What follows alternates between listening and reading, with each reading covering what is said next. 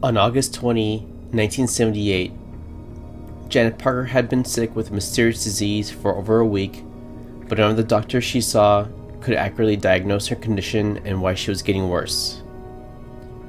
Janet had a fever of 100 degrees Fahrenheit, complained of aching limbs, and had blisters all over her body. She was rushed to isolation at the infectious disease ward of Catherine de Barnes Hospital near Birmingham, England. Professor Henry Bedson of the University of Birmingham Medical School received a sample from one of Janet's blisters and looked at it with an electron microscope. He was shocked and horrified to see the brick-shaped viruses that were a clear sign of the disease raging through her body. The virus had been eradicated worldwide except for a handful of research laboratories, one of which Professor Bedson ran at the University of Birmingham, where Janet worked as a photographer. Her infection must have come from this lab, he must have thought. She was infected with the greatest mass murderer in human history, smallpox. A series of events would unfold that would lead to the death of 3 people, as well as a mass vaccination and quarantine effort in England. Even today, the mystery of how an English photographer could catch a virus that was eradicated around the world remains. This is the story of Janet Parker, the last victim of smallpox. I hope you watched this entire video because research into this disease and other dangerous diseases continues. Having an informed public will help us discuss the risks and if enough is being done to mitigate it. Smallpox is a highly transmissible and deadly virus. It is in the same family as chickenpox and is spread through physical contact and from the respiration of infectious individuals. The disease has been around for 3,000 years, and since 1900, smallpox is thought to have killed approximately 300 million people. The most common form has a mortality rate of 30%. Linda Sutherland, one of the 2 nurses who would take care of Janet, said of her condition, by the end of the first week, the spot over Janet's right eye had ruptured, making it hard for her to read. Her hair would get stuck in the gunked up sores of her shoulder blades. Janet had a mirror and would use it to scrutinize her face. She would look at her arms and the palms of her hands, taking in the full horror. Over the following days, Janet Parker grew weaker. By the 3rd week in the hospital, she had lost sight in both eyes, developed pneumonia, and her face was caked with scabs. She died September 11, 1978, 1 month after symptoms started.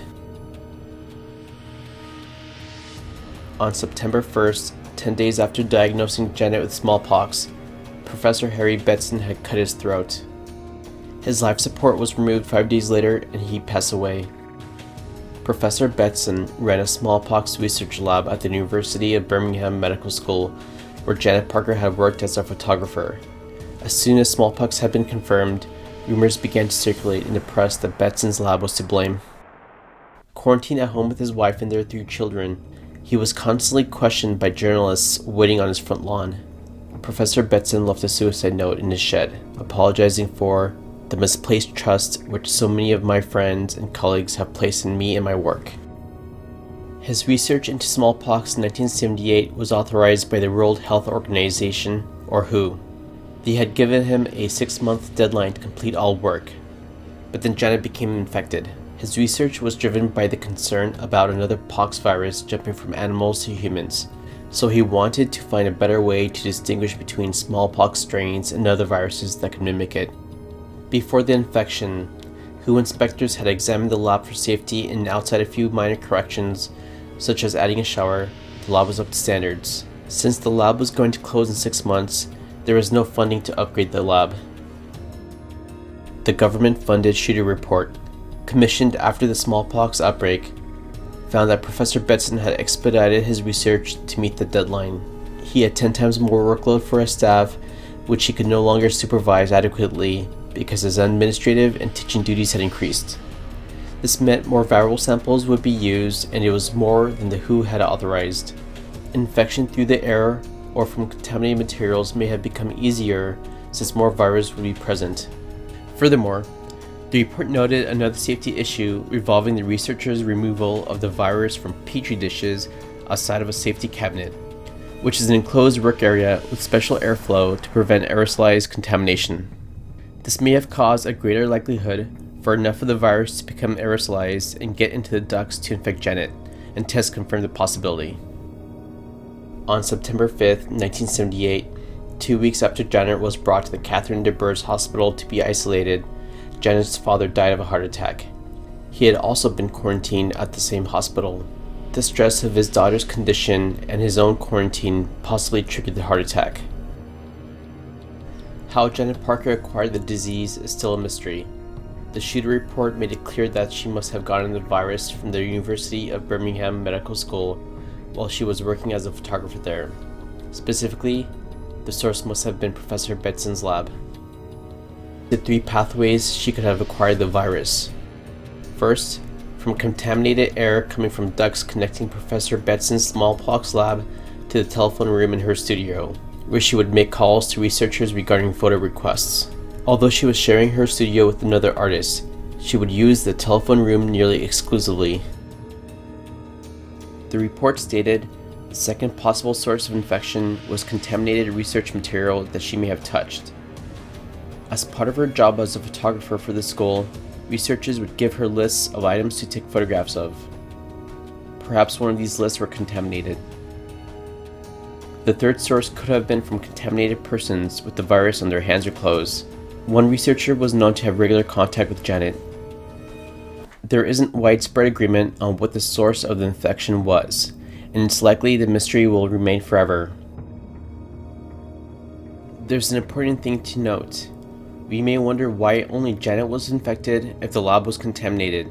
Part of the reason could be that those in direct contact with smallpox would get vaccinated every 2 years, so the resistance remained high.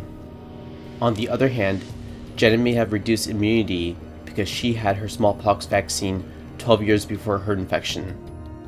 Immunity from smallpox vaccines is known to wane over time. An odd tragedy of the story is that Janet got the more severe version of the virus, variola major, which has a mortality rate of 30%. She was a member of the unlucky ones who would pass away from the virus. Immediately after Janet Parker was diagnosed, public health officials began a massive contact tracing effort to find, vaccinate, and quarantine anyone who could have been infected by her. In all, 500 people were identified around the Birmingham, England area to have been at risk, including her parents. Some countries even began requiring all English travelers have a smallpox vaccine. The effort resembled recent COVID-19 precautions. The only person Janet transmitted smallpox to was her mother, who had a mild case, since she was vaccinated as soon as Janet's diagnosis was made. She had been vaccinated in time. This is a success story of public health and a bit of luck, as smallpox is transmissible several days after infection, when pox marks form. Although there was a carrier of a highly contagious disease, contact tracing led to the vaccination and quarantine of 500 people, which mitigated the spread just to her mother. Before 1978, England had a history of 2 smallpox lab leaks. Eerily, one of those leaks occurred at the same university Janet worked, doing the same job in the same studio. Lessons were not learned, and this may have cost Janet Parker her life. In 1966, the University of Birmingham Medical School was studying smallpox. 23-year-old Tony McLellan, a photographer, was the victim this time. Typically, those infected by diseases in a biolab are researchers who are handling dangerous material. Like Janet, it's thought he may have caught the virus from touching contaminated material or contact with another person. This may have occurred as he was asking researchers what pictures they wanted to be taken and would receive a note with requests from them. Perhaps one of these lists had smallpox. It's odd that no one else at the university had this disease, considering it seemed to have been transferred in such an unbeknownst way. Once symptoms occurred, he went to a doctor who initially misdiagnosed the ailment. Smallpox in England at the time was rare, and usually carried by people who had recently come from developing nations, and most doctors were not experienced in its diagnosis. Unaware of his condition, he passed the disease to people in the community. It was not known there was a smallpox outbreak until an infected person saw a doctor who had experienced smallpox 8 weeks later. Fortunately, Tony carried a mild version of smallpox, and no one is known to have died from the outbreak. Unfortunately, the realization the disease spread from the lab was slow, and lessons were not learned and were not implemented. It was thought it had come from an international traveler, which the photographer was not. He had a very social life and would interact with many people from different backgrounds, and this was initially thought to be the source of the virus. It wasn't until much later that the lab leak origin was found. The other leak occurred in 1973. This time, 2 people died. 2 lab workers caught the virus at the London School of Hygiene and Tropical Medicine. They were kept out of hospital for treatment and survived. However, they spread it to 2 visitors who passed away from the disease. In 1980, 2 years after Janet's death, the WHO declared the smallpox virus eradicated from the world, except for research in highly controlled labs. Since the declaration, no other cases have occurred. Today, only 2 labs still have smallpox: the CDC in Atlanta and Vector in Russia. The US National Institute of Health states the purpose of keeping the virus is research for effective vaccines, drugs, and diagnostics for smallpox continues in the event it is used as a bioterror weapon. The University of Birmingham School of Medicine was brought to court for unsafe lab practices, but the court cleared the university of blame. What if smallpox leaks again? Are you worried? Should we get rid of smallpox once for all? Let me know in the comments. If you like this video, like, subscribe, and share. If you want me to make more videos like this, let me know in the comments. I also have other videos about COVID, aliens, sleep paralysis, and more. Check out a video on sleep paralysis here.